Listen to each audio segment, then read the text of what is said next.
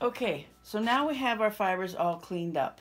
And I brought my new kitchen fiber out so I could show you or remind you exactly what a new fiber looks like. You see how all the fibers are nice and individual. And we're never going to get them that way again, but we can help our mitts out.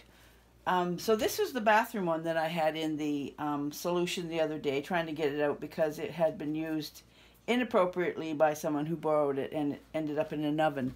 So it's really gray, but this is about a year and a half old, so I still got a lot of wear in it. So I'm just going to try and revive it a little bit. So I'm going to brush the fibers. Now I like this old scrub brush that I used to use probably on my hands and knees. And you're just going to gently brush these fibers. Now you all remember when we tell you how to clean, we're saying use circular motion so you can go into all those microscopic pores. Well, this is what happens to them. They all get kind of bunched up, kind of like dreadlocks. And so we just want to refresh them up and give them a little brush so you can see the difference of what this one looks like and what this looks like. This is not terribly bad, but this is just going to give it that more oomph. And I've got another year and a half or so out of this glove yet to go. So I don't do this very often, maybe every 3 or 4 months, maybe 5, depending on how much I've been using it, how much, you know. You won't have to ever do the soft side.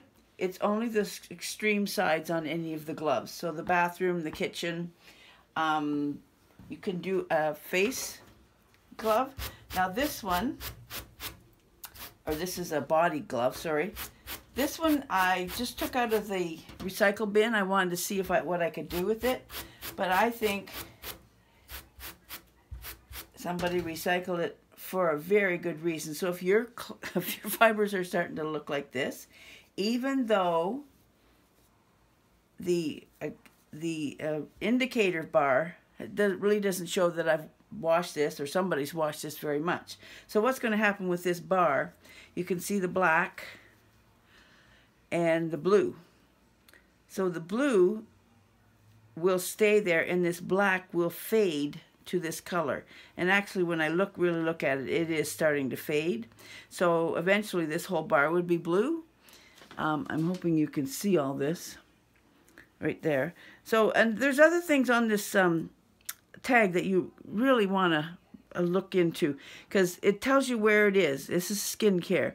It tells you whether you can use it wet or dry. So there's a teardrop, a water drop that has no X in it. So the only fibers that you don't use the water with are like the dust fibers and the lint fiber, which I'm going to use in a minute. And the other ones here, it tells you how to wash it between 40 and 60.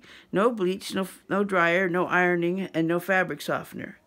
So, please, if you forget where this belongs, it tells you everything you need to know.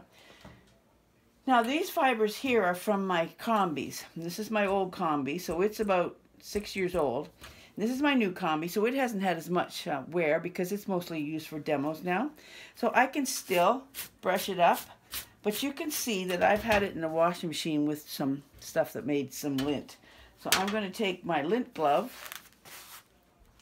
and just give this a little brush up. And it will take all those little lint things. Now this one, I don't know where the heck I had this one washed, but this is really nasty. So if it won't come off just with the lint glove, then you're going to brush it up. Now you can use a fingernail brush, because everybody probably has one of those and they're readily available at the dollar store. Look at that, that's so fast. And then just give it, if there's any extra lint left around from the washer, it's all gone. Another thing you could use is a scrub. This won't get as deep as something like this will, or my scrub brush, but it will do a decent job just giving yourself, your fibers a little uplift. Now, I know I showed you what a new fiber looks like. If your fibers are starting to look like this, please give me a call. We're going to send this one back to Austria to have a new life as a car seat or playground equipment. This one, they're starting to be threadbare. It needs a new life. This is an old floor fiber I rescued this year. I think it's over 10 years old, she said. and it wasn't working. So she wasn't using her mop as well as she should. So anyway, there's a bit of advice about your fibers to keep them up and working good. So I'm just going to finish this glove and put it back in my basket where I keep all my other tools. Now, don't get anything really, there's some animal furs out there that could really scalp your fibers, so don't get anything too strong. There's some cute and nice cat defuzzers that will work on this stuff very good. There's also, if anybody's a sewer, there's a Velcro defuzzer that works really well on these and won't hurt them either.